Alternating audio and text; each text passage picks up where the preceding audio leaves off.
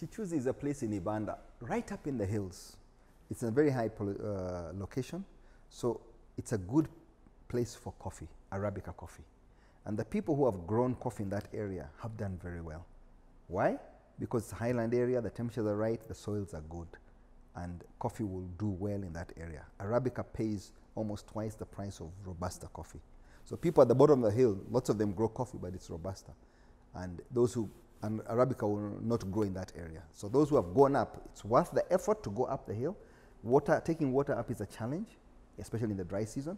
But if you look after your coffee, you should do well, and you should get a much better price. Make sure you treat your coffee well, and you should end up doing well.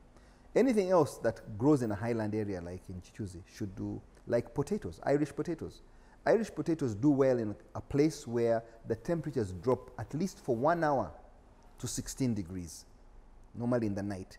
Places that don't drop to 16 degrees, the taste of the potato will not be the same. That's why potatoes do well in Kabale, in Mbale, up in the hills, in the mountainous areas, and in a place like Kicuzi, because the temperatures drop to 14 degrees at night. Even if it's only for 1 hour, that's enough. The taste of a potato will be different, and you'll always have a competitive advantage over people who are growing potatoes in Buganda or other parts of Uganda.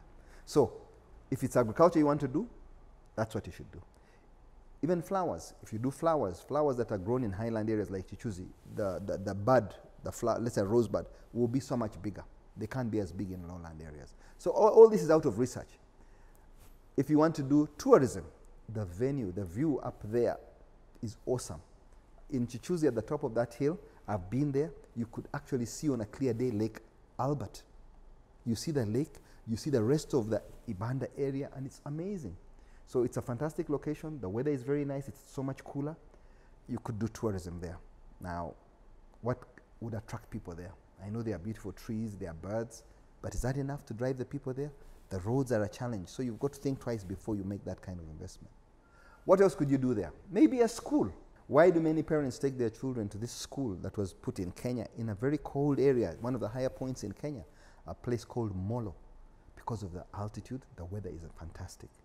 The view is fantastic. There are no mosquitoes because of that altitude, so it's even healthier. So many people have been, this school was set up over 100 years ago, and traditionally has done extremely well. The school is expensive, but they can attract the right caliber of teachers, and therefore also attract the right caliber of paying students. That's why they charge a premium, and that's why so many people have gone, so a good number of kids have gone through tourist school. It's a long drive, it's a hard way to get there, but it's excellent when you reach the top. And it changes your mindset. People who see things from the top of the hill, they kind of have a different view about life, about almost everything, because they see things from above. That's why they say in America especially, soar like an eagle. An eagle flies very high. Its view is different. It's almost arrogant. Its lifestyle is different. Its focus, its vision, its abilities are different because it sees things from a vantage point. Unlike these carolis and other birds that we have down here that are just scavenging around the rubbish and picking up things, an eagle lives differently. So when you think from the top of a hill, you live at the top of the hill, your perspective about life is slightly different. Flying gives you a different perspective of what you're seeing. People who live on top of any hill, if you look around the hills, the people want to go at the top of the hill. They pay a premium to be on top of the hill. Whether it is in Hollywood, in California, in India, in the UK, people who take that position. It's a vantage position. Castles are built up there. Kings have lived up there because it gives you a vantage position. Kicuzi is one of those places where you have a vantage, only that it's in the middle of almost nowhere, in the middle of the western part of Uganda. But it's an advantage.